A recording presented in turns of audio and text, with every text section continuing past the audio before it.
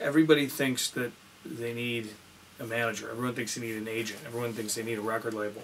The pros that are probably the most important are the songwriter-producers.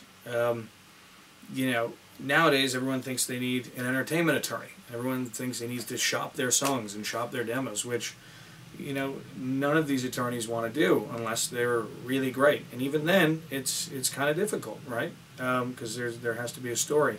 And so I think the most important pro for an artist is someone that they can get together with, be creative with, and can hopefully enhance their art. So, you know, there's a variety of, there's more, you know, simultaneously where there's more acts than ever and more unsigned acts trying to make it, there's more songwriter-producers now than ever.